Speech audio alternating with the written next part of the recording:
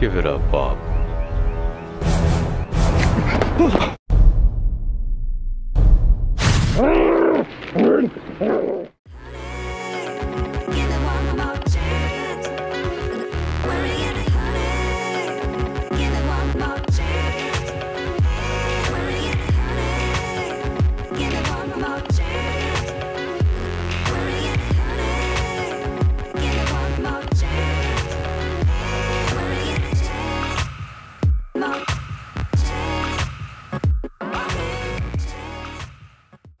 Hello everybody, and thank you very much for your time today. And today I'm coming to you from 2 Redbox locations with 3 red boxes, which maybe could be Redbox I, not sure. Anyway, first one is coming to you from Mount Pleasant, South Carolina.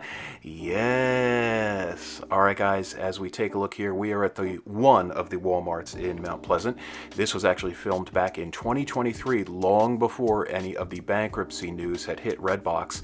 But I was lucky enough to be walking into Walmart, and a representative from Redbox was actually restocking the machine, and we got to check it out and film it for a few moments, see it spin around, do its robotic things. Also learned a little bit of information concerning Redbox. But now we're going to jump to our next location. Alright, so now I'm coming to you from Somerville, South Carolina. Yes! Alright guys, so we are looking at the Walgreens in Somerville near Bacon's Bridge Road.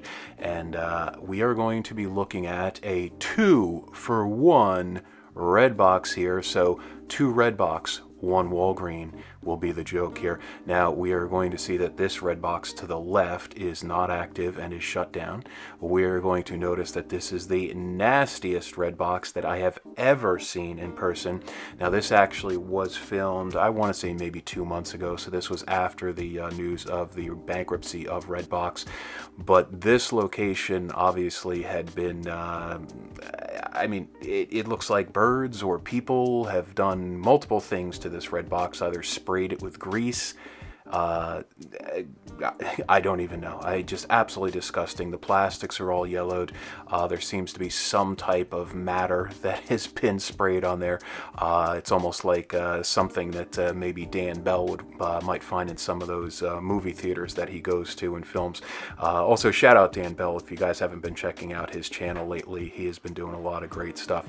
Also, I want to share with you guys another great channel that I picked up on recently, Dozen Speed. So same word, Dozen Speed. Really cool channel. There's a guy out in the St. Louis area that does some really nice local places, some abandoned spots, things that have been closed down, and he has a really good tone about his video, so definitely check out Dozen Speed.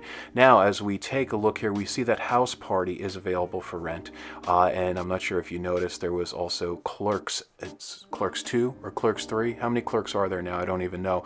I actually go back to the days of the original Clerks and going to Clerks 3, going to the Quick Stop in Leonardo, New Jersey, because I grew up right near the Jersey Shore.